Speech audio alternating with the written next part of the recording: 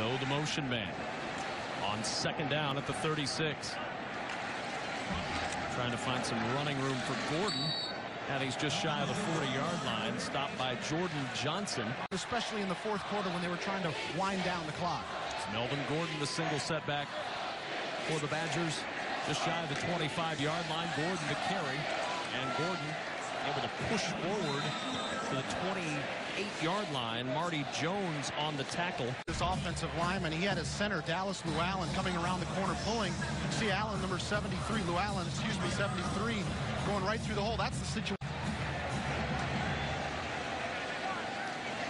Second down and 5. Gordon again, breaking a tackle. Gordon down the sideline, and Gordon with great speed, trying to take it all the way. Melvin Gordon caught inside the 10. It'll be first and goal, Wisconsin. James Hughley saves the touchdown after Gordon got loose. Gotta give credit to Hughley with taking a proper pursuit angle.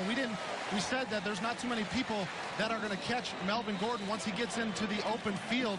But Hughley, you'll see him coming from the right-hand side of your screen, takes a good pursuit angle, is able to at least get Melvin Gordon on to give his defense a chance to slow down. A late night last night. I'm just saying. Of studying. Exactly. Late night of studying. Exactly. Getting off the right foot. Gordon up the middle and down to the 26-yard line.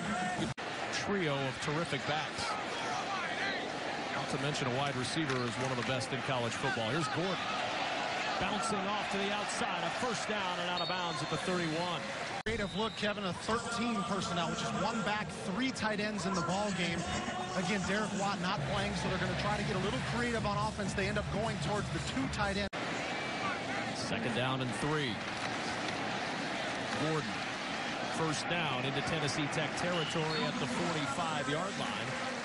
Move the chain. Purdue for the last few years, he said that they're going to play a lot of players to try to keep them fresh.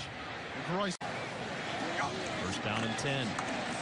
Gordon to carry. And Gordon stood up at the 26-yard line. 4-yard gain. First down and 10 at the 37-yard line. Up the middle for Gordon. Gordon bouncing to the outside. Melvin Gordon going all the way for the touchdown.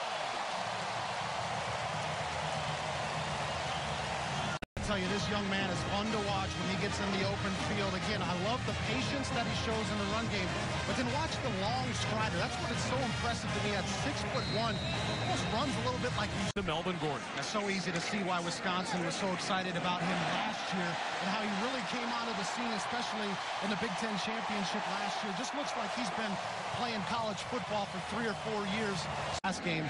But when they're blocking downfield, that's where the explosive plays come from. Here's Gordon.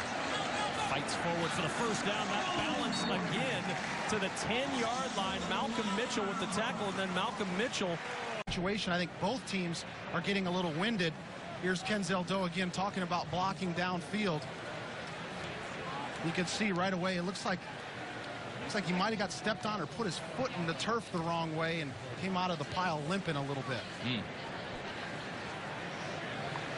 He was calling immediately for it.